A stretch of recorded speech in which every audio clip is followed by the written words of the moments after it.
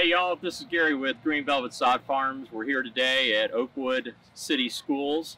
Greg Goetz, who's the superintendent for the city schools on the grounds department, as well as Wayne Horman from Landmark Seed, and they're going to talk to you about the Hampton grass seed and some of the fall projects that Greg goes through to get the field prepped and in good condition.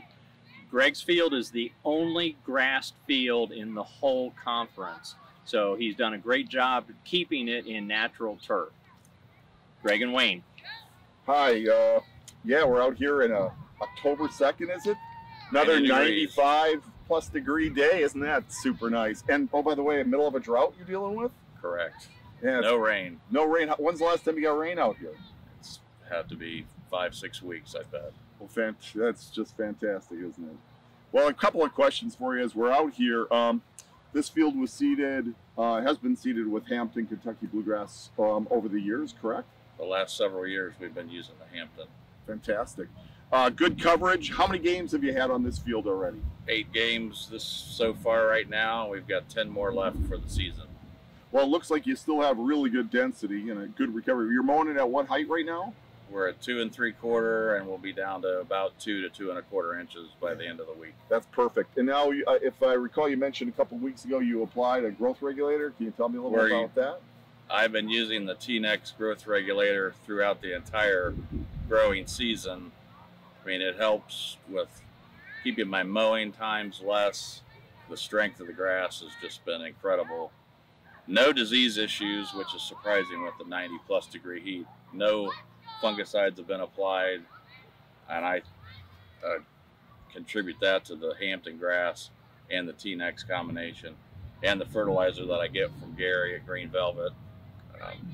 It's like a whole big package. It's really helped out. Fantastic. Now, as far as with the PGR use going in, have you seeded since the PGR, or are you going to seed a little bit later in the season? I have seeded afterwards, after the PGR went down several weeks ago. That's just spot seeding divots that I've seen after the games. So you're halfway through your season, and when are you looking at seeding again, as far as maybe between the hashes, or what are you looking at doing next? Probably a few more weeks, get a few more games under our belt, and then hope the weather is still comparable to getting seed before we do a complete dormant seed. Yeah, that dormant seed is critical, especially considering all the damage that'll still take place. And you know, we're going to probably have a Friday night that's going to have rainfall at some point in time, right?